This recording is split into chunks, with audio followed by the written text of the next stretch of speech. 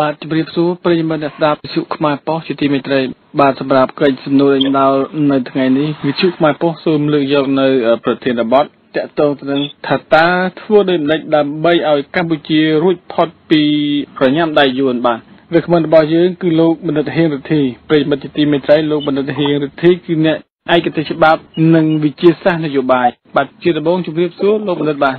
បាទជំរាបសួរបាទលោកបណ្ឌិតនៅក្នុងពេលនេះគឺវិទ្យុខ្មែរប៉ុស្តិ៍លើកយកនៅប្រធានបទថាតើធ្វើដូចម្តេចដើម្បីឲ្យកម្ពុជារួចផុតពីកណ្ដាប់ដៃយួនបាទជាដំបូងខ្ញុំចង់ជម្រាបសួរទៅកាន់លោកបណ្ឌិតថាតើអ្វីដែលជាជនជាតិយួននោះបាទមុននឹងឆ្លើយតបនឹងសំណួរខ្ញុំប្រកាសថាខ្ញុំសូមថ្វាយបង្គំព្រះថេរាធេរៈគ្រប់ព្រះអង្គនិងសូមគោរពបងប្អូនជនជាតិខ្មែរទាំងក្នុងនិងក្រៅប្រទេសជាទីគោរពរាប់អានទាំងអស់គ្នាសូមឆ្លើយតបនឹងសំណួរថាតើធ្វើមិនដែរដើម្បីយើងឲ្យប្រទេសកម្ពុជាហ្នឹងរួចផុតពីប្រញាប់ដៃយួនដែលខ្មោចហូរវិញបានរៀបចំយុទ្ធសាស្ត្រដំណើរឆ្ពោះមកទិសខាងលិចដើម្បីចង់បានមកទឹកកម្ពុជាក្រោមរួចហើយនគរចម្ប៉ាបោះចាមហ្នឹងទៅឆ្នាំ1996និងត្រូវសតវត្សទី8រហូតដល់ក្រោយមកយកទឹកដីកម្ពុជាក្រោមឆ្នាំ1815រហូតដល់ឆ្នាំ1820ក៏ត្រូវសតវត្សទី10ក្រោយមកយកទៅរាវបានទៀតហើយឥឡូវហ្នឹងគឺឆ្ពោះមកពីប្រទេសកម្ពុជាអញ្ចឹងខ្ញុំសូមឆ្លើយតបនៅចំណុចហ្នឹងដើម្បីជៀបឲ្យបងប្អូនជនជាតិខ្មែរហ្នឹងបានយល់បានដឹងមិនថាមន្ត្រីរាជការមិនថាបងប្អូនជនជាតិជាស៊ីវិលអីទេជាកម្មករកសិករក៏ដោយក្នុងនាមជាខ្មែរដូចគ្នាសូមមេត្តាជៀបហើយយកជាចំណេះដឹងហើយចងចាំជាប្រវត្តិសាស្ត្រផងអំពីដំណើរឆ្ពោះមកទិសខាងលិចក្នុងយុទ្ធសាស្ត្ររបស់ខ្មែរហូជីមិញសូមនិយាយជូនថាយើងមើលឃើញចេះនៅប្រទេសកម្ពុជាយើងហ្នឹងក្រោយពីយួនឈ្លានពានយកទឹកដីកម្ពុជាខ្មែរក្រោមយើងនៅឆ្នាំ1915រហូតដ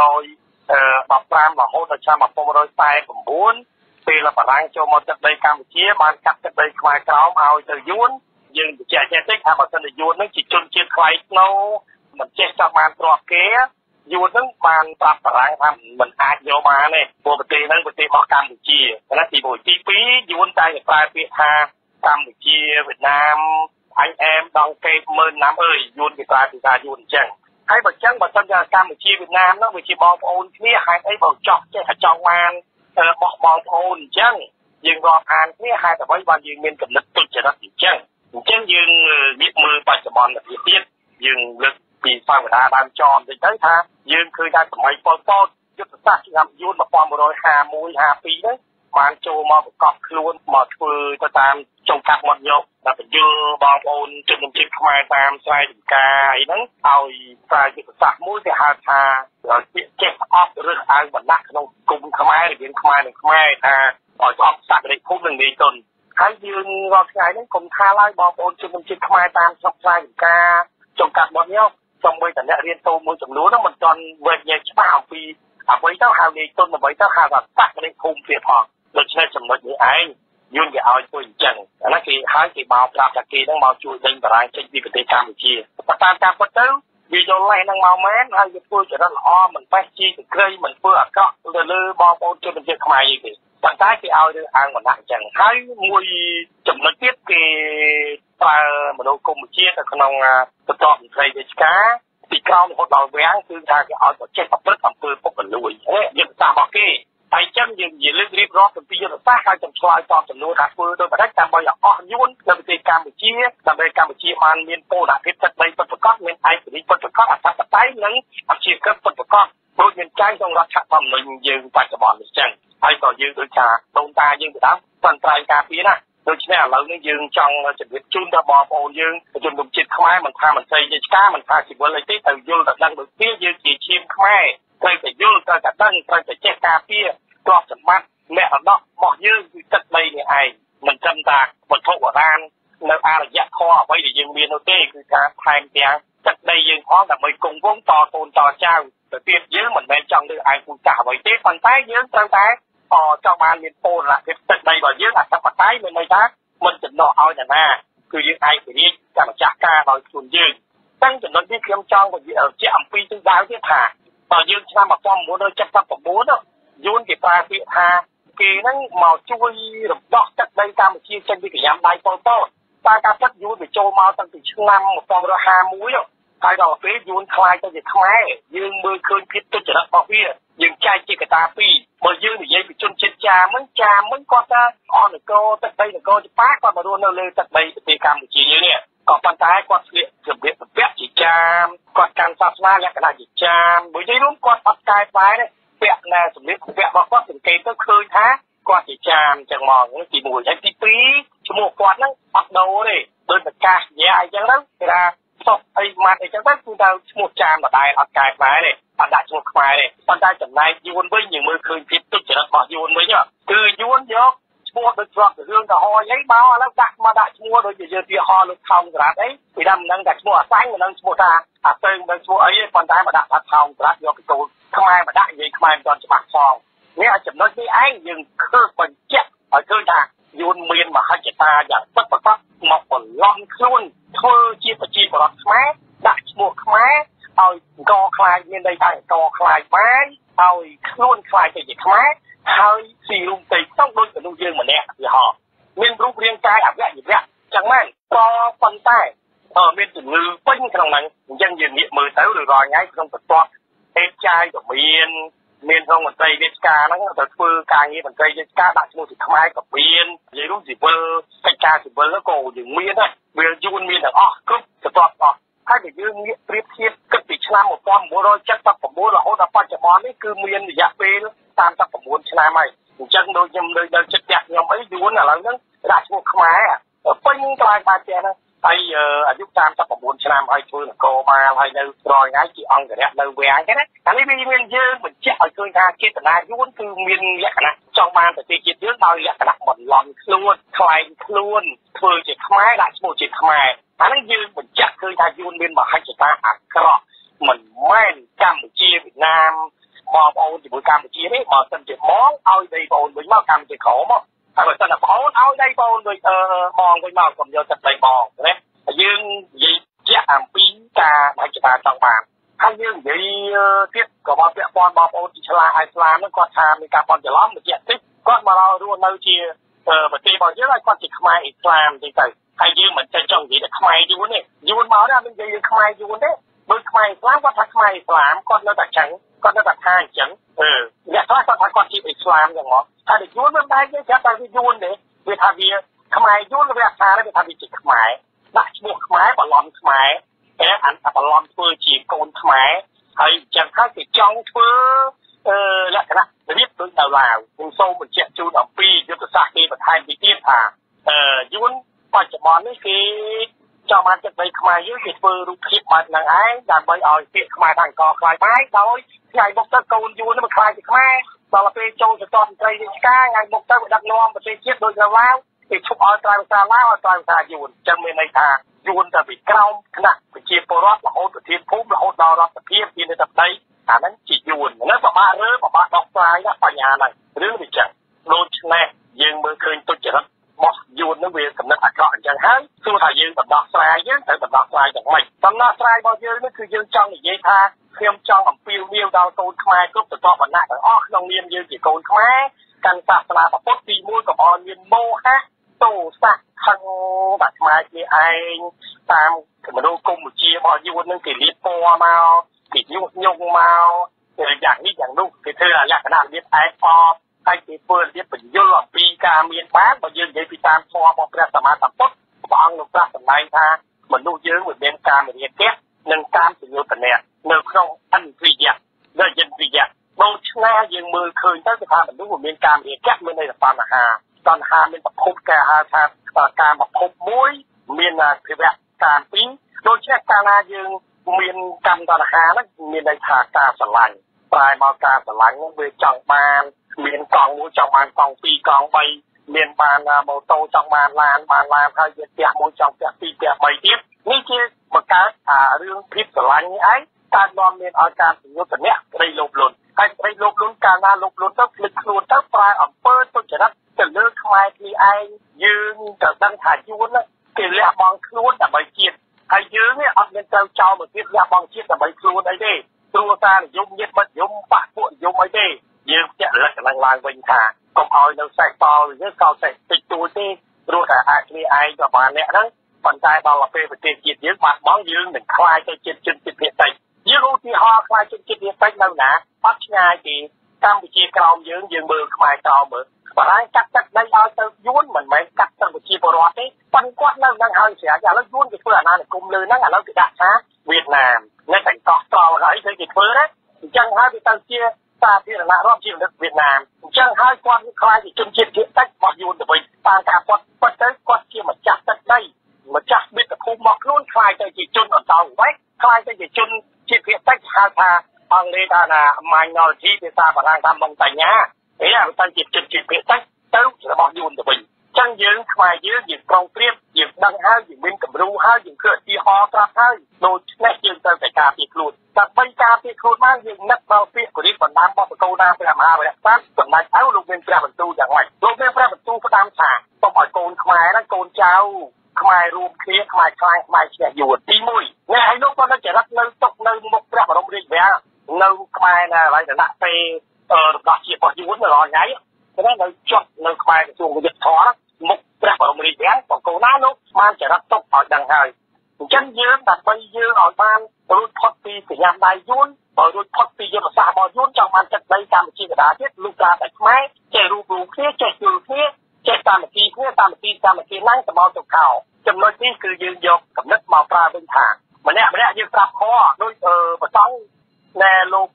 អង្គមួយចំនួនហើយប្រពន្ធក៏លោកត្រាស់សម្ដែងប៉ុន្តែប៉ុន្តែសង្ឃលោកយកមកទេសនាថែមទៀតថាយើងនឹងវាកាន់សាសនាពុទ្ធក៏ប៉ុន្តែយើងវាដូចគ្រូចំមានព្រះបណ្ដាំមានព្រះថេរដីកាថាជាតិខ្មែរសូមកុំឲ្យទីតាច់ជាងគ្នាឃើញរាជជាគោបណៃប្រៃប្រាប្រយោជន៍ដោយមេត្រីអញ្ញងផានដីបានប្រកាសទី1ទី2ហើយយើងកូនខ្មែរគោកើតមកសម្បត្តិជួជាតិឲ្យជាប់វិស័យរូបរាងសង្ស័យគេគួរគង់នៅទី3យើងកាន់សាសនាពុទ្ធកុំឲ្យគេថាពីរាប់វិធានខែទឹកមិនស្គាល់ទន្លេមិនស្គាល់ឆ្លុះទេក្រសាពីណោមិនស្គាល់ព្រៃទឹកសាអ្នកកាន់សាសនាមិនស្គាល់ព្រះយើងសពថ្ងៃបច្ចុប្បន្ននេះយើងគឺជាពុទ្ធសាសនិកកាន់សាសនាពុទ្ធចឹងយើងត្រូវយល់អ្វីទៅបញ្ញត្តិសិលហៅថាសិល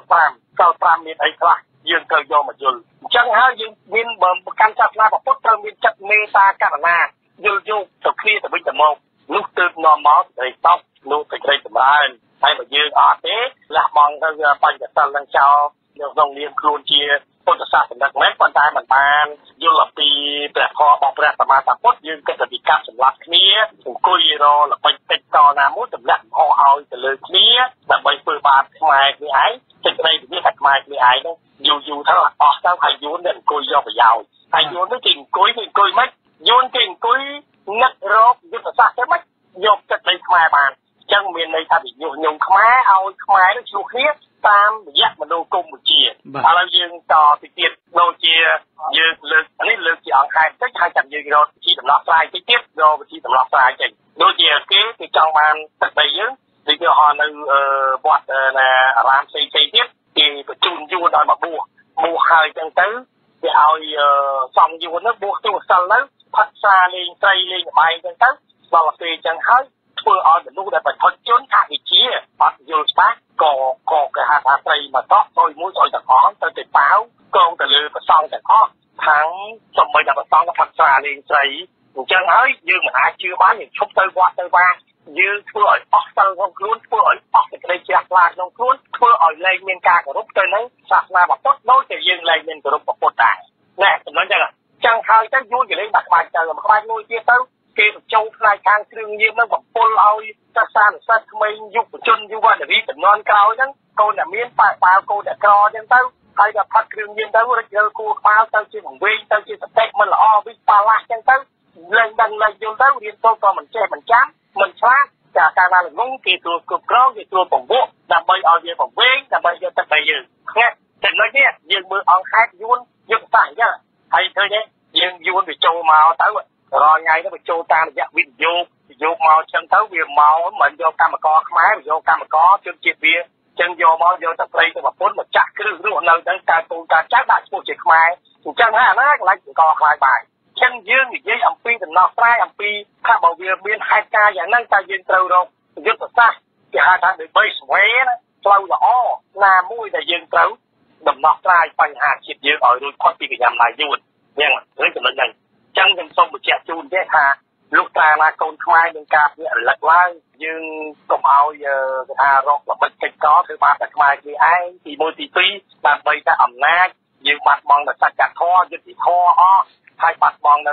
ប្រយោជន៍ជាតិយើងត្រូវនាំគ្នាបង្កផលប្រយោជន៍ជាតិធំពេលជាតិធំយើងមើលឃើញថាជាតិសាសនាព្រះមហាក្សត្រយើងយក3នឹងយកតាវចនាជាតិយើងប្រើតាអ្វីទៅជាតិហ្នឹងគឺសាច់តាលោហិតជាតិមានស្អែកពីជាតិយើងមនុស្សយើងជនរួមឈាមរបស់យើងជនជាតិខ្មែរហ្នឹងហៅថាជាតិហើយជាតិតែមួយទៀតរសជាតិក៏យើងមានន័យហ្នឹងដែរហើយដល់ទី2សាសនាពុទ្ធដែលយើងរត់យកមកយកចិត្តទុកដាក់យកមកថែទាំហើយយើងក្រសួងធម្មការនិងសាសនាគឺត្រូវតែឧបត្ថម្ភផ្នែកខាងដូចជាគ្រឿងឧបភោគបរិភោគឬមួយក៏ឆ្មងជីវរអីហ្នឹងគឺសម្ភារៈទាំងឡាយសម្រាប់ទុកតងគង់នៅវត្តអារាមសាសនាហើយមួយទៀតហ្នឹងគឺថាសម្រាប់ឲ្យយកពុទ្ធវិន័យរបស់ព្រះសម្មាសម្ពុទ្ធហ្នឹង227ខាបត់ក្នុងចំណោមនៅព្រះធម៌84000ធម្មខណ្ឌហ្នឹងយកឲ្យសង្ឃគ្រប់ព្រះអង្គហ្នឹងដើម្បីគោរពបដិបត្តិហើយបញ្យលឲ្យបានល្អបានដឹងហើយពីអានោះវាជាចំណុចទី2ចំណុចទី3យើងនិយាយពីដំណោះស្រាយយើងថាត្រូវធ្វើមកទៀតយើងត្រូវរួបរวมគ្នាហើយយើងត្រូវយកច្បាប់បន្តໄວនោះយកមកអនុវត្តជនតໄວនោះបើយើងមើលនៅថៃយើងឧទាហរណ៍ជាខ្មែរយើងព្រមបន្ទល់យើងថៃវាមានគេហៅថាពីដើមព្រះថាអង់គ្លេសថាថៃខេនដូចតែយើងនៅតស៊ូជាដែរគេដាក់ជំរំថៃអញ្ចឹងយើងនៅជំរំមួយជំរំសៃធូសៃពីឡងច័ន្ទគោជុងឡងម៉ាឧទាហរណ៍អញ្ចឹងហើយខាងវិដាគេដាក់មកជំរំអញ្ចឹងថៃយើងមើលទៅគេធ្វើកិច្ចការងារដើម្បីប្រទេសជាតិយើងប្រទេសជាតិរបស់គេណាតែយើងចូលព្រោះអត់មានប៉ាសពតទេគេហៅថាមួយគេហៅថាភាសាបារាំងថាលីសេប៉ាសេគេធ្វើឲ្យតែ7ថ្ងៃទេទៅនៅពីហ្នឹងគឺអាបានគេត្រូវបញ្ជូនមកវិញហើយបើយើងនៅក្រាញទៀតគេឲ្យឈ្មោះថាការីតាំងដាវអាម៉ាត់ហ្នឹងមានន័យថាយើងទៅលុបខៅមឿងលួចចូលស្រុកគេដោយខុសច្បាប់អញ្ចឹងគេត្រូវឃុំ3ខែហើយគេបញ្ជូនមកស្រុកវិញនេះឲ្យឡតមកឡាក់ទូកាប្រទេសគេឲ្យប៉ូលីសហ្នឹងព្រមដែនតໄວហ្នឹងបញ្ជូនមកស្រុកខ្លួនឯងវិញហើយយើងនេះអត់ទេយើងអត់មានធ្វើបែបហ្នឹងទេយើងចេះគេមកទៅចូលទៅជាតិចេះឲ្យឥឡូវអាទឹកឡើងមកគោហើយមានពីរយៈកាលកន្លងមក3 4 5ឆ្នាំមុនក៏យើងឃើញដែរនាយករដ្ឋមន្ត្រីយួនគេសុំមកប្រទេសយើងរដ្ឋាភិបាលថាសូមឲ្យជួយសម្រួលពីទឹកឡើងគោតែទឹកឡើងអស់អាទឹកមកទៀតអាទឹកមកអស់អាទឹកឡើងគោអាទឹកមកទៀតនេះជាល្បិចកលអាក្រក់របស់យួនអញ្ចឹងហើយខ្ញុំសូមឲ្យកូនខ្មែរហ្នឹងធ្វើការពិចារណាឡើងវិញកុំឲ្យថាមកធ្វើអីមួយយើងកុំឲ្យជឿពាក្យសម្ដីគេធ្វើការពិចារណាឲ្យខ្ពង់ខ្ពស់ហើយយើងមានការយល់យកសម្ដៅសម្ដីដល់កូនខ្មែរគ្នាឯងហើយយើងដើម្បីរួមដៃគ្នាអនុវត្តច្បាប់បន្តវេហើយណាដែលជនតវ៉ៃហ្នឹងទៅបញ្ជូនណាដែលចូលជាតិខ្មែរទៅដាក់អត្តសញ្ញាណប័ណ្ណពណ៌អីហើយកូនមកចូលអីហើយទៅនៅកន្លែងណាគេកដុកស្រួលធ្វើការស្រួលគ្រប់គ្រងព្រោះអាចចូលមកហ្នឹងធ្វើជាដាក់បន្ទុកឲ្យរដ្ឋធ្វើឲ្យប្រជាជាតិយើងក្រតម្លើងការងារខ្មែរធ្វើជឿឲ្យកូនខ្មែរហ្នឹងអត់មានការងារធ្វើហើយចំណាក់ស្រុកទៅធ្វើខ្ញុំគេនៅក្រៅប្រទេសអាហ្នឹងវាចូលលក្ខណៈកាត់បន្ថយភាពក្រីក្រយើងកស៊ូគុំកិច្ចការងារកាត់បន្ថយភាពក្រីក្រឲ្យខ្មែរអ្នកក្រហ្នឹងសម្រួលឲ្យទៅធ្វើខ្ញុំគេនៅស្រុកក្រៅព្រោះប៉ះពាល់គេពួកកិត្តិយសស្ដីស្វែងចូលប្រទេសជាតិតែដូនតាយើងមិនអាចធ្វើដូចបច្ចុប្បន្នមាននៅប្រទេសកូរ៉េជប៉ុនថៃម៉ាឡេអាហ្នឹងគឺថាយើងមើលប៉ះពាល់គេពួកកិត្តិយសស្ដីស្វែងចូលប្រទេសជាតិយើងដូច្នេះយើងរួមគ្នាយើងអនុវត្តច្បាប់ហ្នឹងក្នុងនាមយើងជាខ្មែរប្រទេសណាក៏អញ្ចឹងដែរព្រោះត្រូវអនុវត្តច្បាប់បន្តអ្វីយ៉ាងម៉ឺងម៉ាត់មិនមែនជាលក្ខណៈការរើសអើងពូជសាសន៍ទេណាសូមជម្រាបទៅខែខ្លះហ្នឹងបាទអរគុណលោកបណ្ឌិតដែលបានលើកឡើងតាក់ទងទៅនឹងប្រវត្តិសាស្ត្រក្តីតាក់ទងទៅនឹងវិធីដំណោះស្រាយជំវិញបញ្ហាជនអន្តោប្រវេសន៍យួនក៏ដូចជាយុទ្ធសាស្ត្រយួននៅកម្ពុជាលោកបណ្ឌិតបានលើកឡើងឲ្យថាដើម្បីឲ្យកម្ពុជារួចខ្លួនពីកណ្ដាប់ដៃយួនលុះណាទៅខ្មែរយើងចេះសាមគ្គីគ្នាហើយសាមគ្គីគ្នាហើយយើងត្រូវអនុវត្តច្បាប់អន្តោប្រវេសន៍1 2 3 4ចឹងទៅ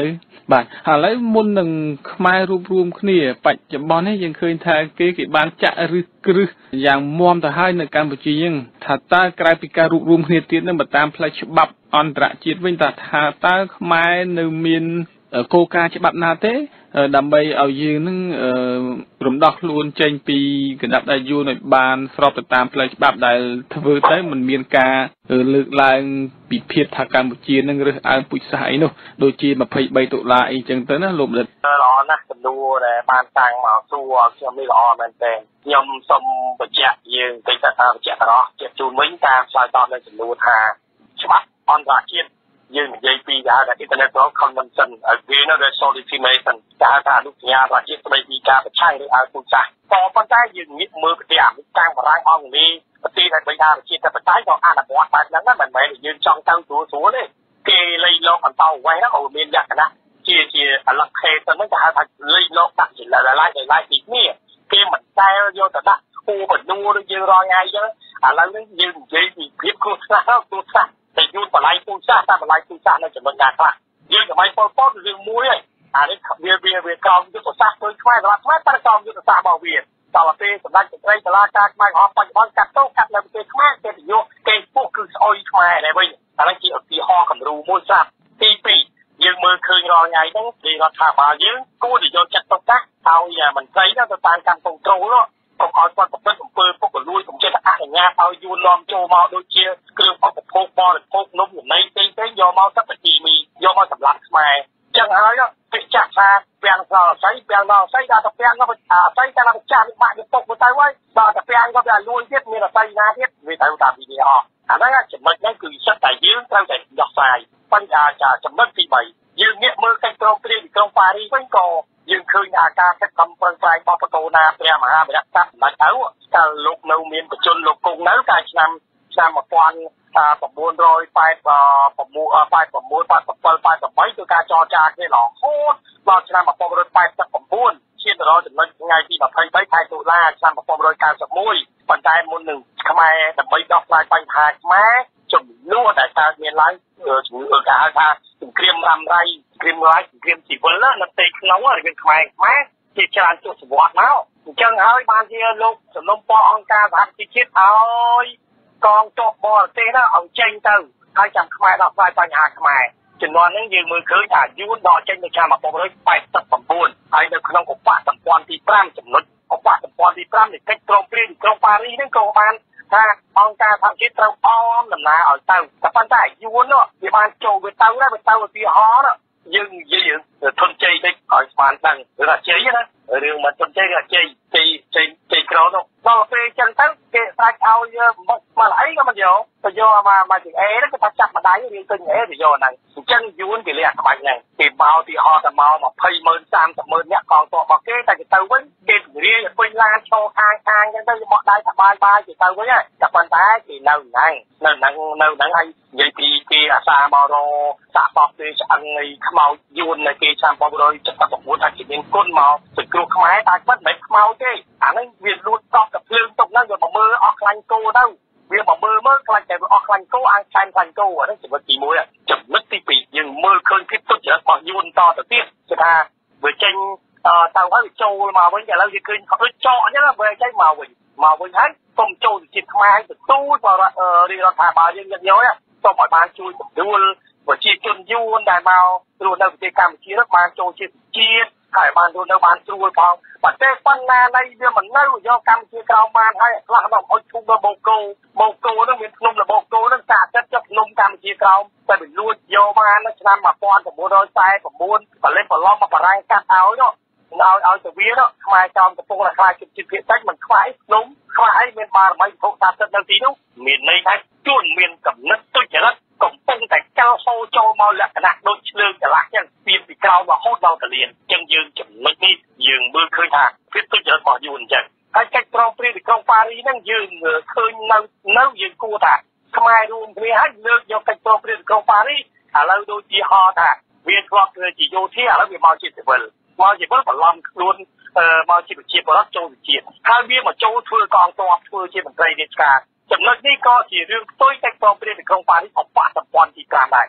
វាបន្លំគេហៅថា disguise ខ្លែងតួធ្វើយ៉ាងនេះយ៉ាងនោះខ្លែងខ្លួនណាអាហ្នឹងគឺជាចំណុចមួយដែលត្រូវរាជរដ្ឋាភិបាលកម្ពុជាយើងត្រូវតែយកកិច្ចព្រមព្រៀងទីក្រុងប៉ារីសឧបសម្ព័ន្ធទី5និយាយពីកងទ័ពបរទេសត្រូវដកចេញហើយដោយមិនវិលត្រឡប់មកវិញបានដែរអានេះវាថាអត់ឃើញវិលត្រឡប់ពាក់អីចឹងទេចុះប្រចាំមកពាក់អាវទាហានយួនអីយោធាយួនអីវាគ្រាន់តែពាក់កៅអៅធម្មតាទៅបន្លំដាក់ឈ្មោះជាខ្មែរទៅឲ្យចូលក្នុងមន្ត្រីរាជការទៅអាហ្នឹងហើយដែលជាបញ្ហា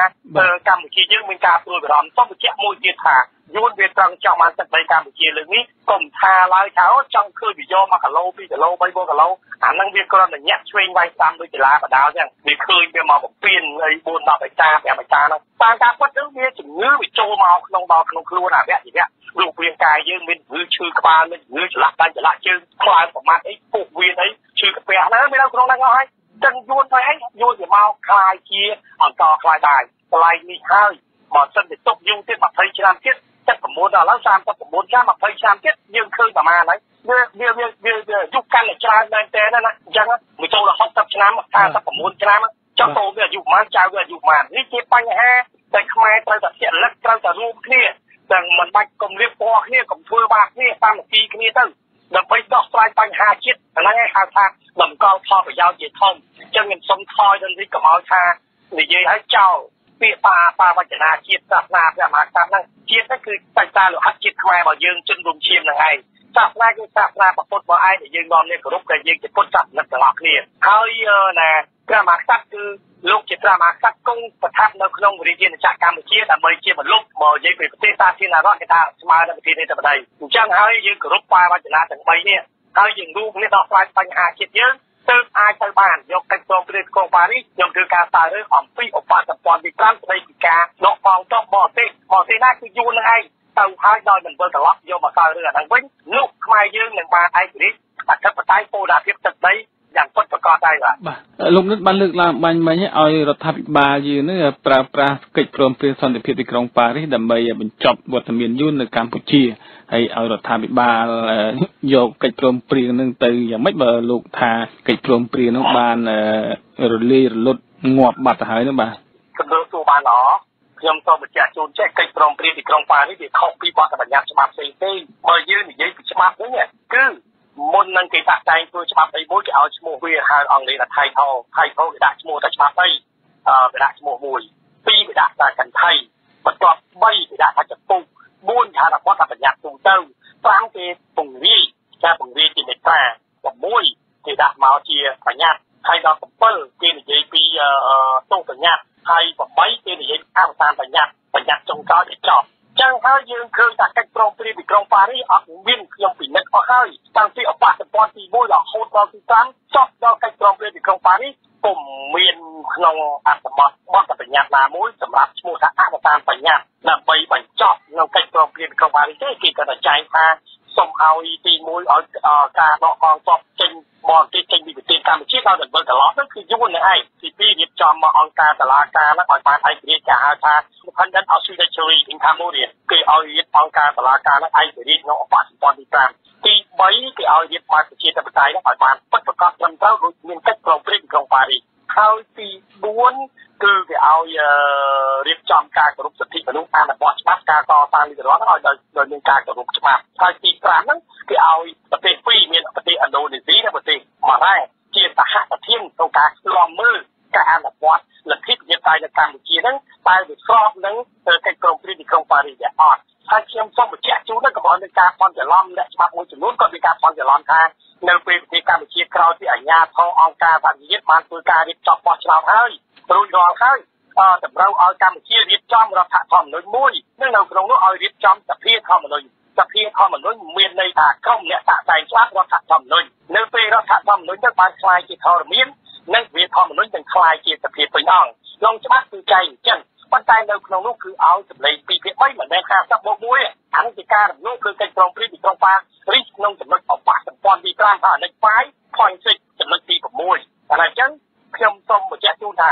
នៅក្នុងកិច្ចព្រមព្រៀងទីក្រុងប៉ារីសគឺមានអត្ថបទច្បាប់ជាច្រើនទី1គឺធម្មនុញ្ញអង្គការសហប្រជាជាតិទី2កសិកាសញ្ញាអន្តរជាតិទី3គឺអនុសញ្ញាស្ដីពីសិទ្ធិនារីនិងកុមារទី4គឺស្ដីប្រកាសជាស្កលស្ដីពីសិទ្ធិមនុស្សអញ្ចឹងទី5មានបទបញ្ញត្តិផ្សេងៗទៀតដែលនៅក្នុងនោះដែលឲ្យកម្ពុជាអនុវត្តអញ្ចឹងយើងនៅមានកិច្ចព្រមព្រៀងទីក្រុងប៉ារីសនៅរស់តាហើយយើងជាកូនខ្មែរតាយើងខ្ជាក់រលឹកឡើងយើងលើកអាហ្នឹងឡើងយើងរួមគ្នាឡើងយើងឈប់ឆ្លោះគ្នាយើងឈប់ធ្វើបាបខ្មែរគ្នាឯងចម្លាក់កំហុសយ៉ាងនេះយ៉ាងនោះ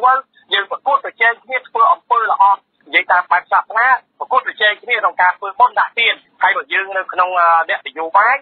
ក្នុងនាមយើងរាជរដ្ឋាភិបាលក៏រាជរដ្ឋាភិបាលខ្មែរ ដូច្នេះយើងខំធ្វើពើល្អប្រកួតប្រជែងនេះថាពើណាល្អដើម្បីឲ្យយកប្រជាប្រិយភាពឲ្យវាមានការពេញចិត្តពេញខ្លាចមកហើយយើងធ្វើយ៉ាងណាធ្វើដែលហៅថាតបនឹងឆន្ទៈវាចង់បានវាគាត់ទទួលយកបានគាត់តទៅយើងចឹងយើងនៅតែជោគជ័យយើងចង់ដឹកនាំប្រហែលឆ្នាំតទៅទៀតក៏អត់បញ្ហាចឹងហើយយើងយកបញ្ហាប្រយោជន៍ជាតិជាធំយើងដាក់ទៅអង្គការសហជីវជាតិយើងមានស្របតាមវិសា33នៃធម្មនុញ្ញអង្គការសហជាតិស្ដីពីដំណោះស្រាយបញ្ហាកម្ពុជាដោយយួននៅក្នុងហ្នឹងមិនក្រុមគោរពលក្ខខណ្ឌកិច្ចព្រមព្រៀងនៅក្រុងប៉ារីសនោះកន្លែងហ្នឹងឯងដោះស្រាយបញ្ហាជាតិយើងបានមិនមែនដោះមិនបានទេពុំជ្រាបកន្លែងហ្នឹងបាទលោកនិតថាតើនៅចុងបញ្ចប់នេះលោកនិតមានអ្វីចង់លើកឡើងបន្ថែមឆ្លើយតបនៅចំនួននេះពុំមានអ្វីថែមទេមានតែប៉ុណ្ណឹងកថាសូមទលំពរដាក់ខ្មែរឈប់រៀបពណ៌ដាក់គ្នាឈប់អង្គុយរល្បិចទៅទម្លាក់កំហុសដាក់គ្នាដើម្បីមាននាំតែវិនិច្ឆ័យជាតិខ្លួនឯងទេហើយយើងជាអ្នកកាន់សាសនាពុទ្ធយើងគួរតែមានចិត្តមេត្តាហើយយល់យកគ្នាទៅវិញទៅមកហើយដើម្បីរីកចម្រើនជាតិយើងទាំងអស់គ្នាហើយយើងត្រូវខ្មាស់យួនណាយួនគឺគេលះបង់ខ្លួនដើម្បីជាតិគេហើយគេអង្គុយនឹករធ្វើម៉េចចង់បានទឹកដីរបស់យើងហើយយើងក៏អង្គុយនឹករដើម្បីកិច្ចកោតធ្វើបានស្បែកនេះឯងអត់ចំណេញទេសូមជម្រាបជូនចេះនេះជាសំណពររបស់ខ្ញុំចុងក្រោយបាទប្រិយមិត្តអ្នកស្ដាប់វិទ្យុខ្មែរប៉ុស្តិ៍ជាទីមេត្រីកិច្ចសំណួរដេញដោលដល់ខ្ញុំបាទសវណ្ណធីទៅកាន់លោកបណ្ឌិតហេងរិទ្ធីដែលជាអ្នកឯកទេសច្បាប់និងវិជាសាស្ត្រនយោបាយបាទអរគុណសូមជម្រាបលាប្រិយមិត្តក៏ដូចជាវាគ្មិនលោកបណ្ឌិតហេងរិទ្ធីជម្រាបលោកអ្នកស្ដាប់វិទ្យុខ្មែរប៉ុស្តិ៍ជាទីគោរពរាប់អានកម្មវិធីផ្សាយរយៈពេល1ម៉ោងបានមកដល់ទីបញ្ចប់ហើយនាងខ្ញុំ